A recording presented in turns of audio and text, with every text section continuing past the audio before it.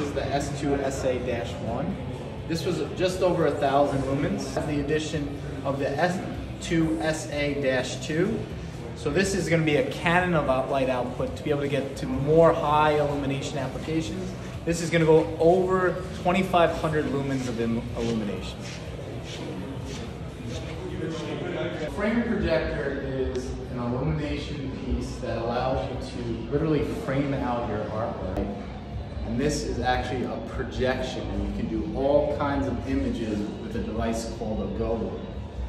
Brand new this year is we're able to add a gobo onto a Monopoint framing projector. So this is our WAC stealth framing projector on a Monopoint, or as a standalone unit on that Monopoint scene here.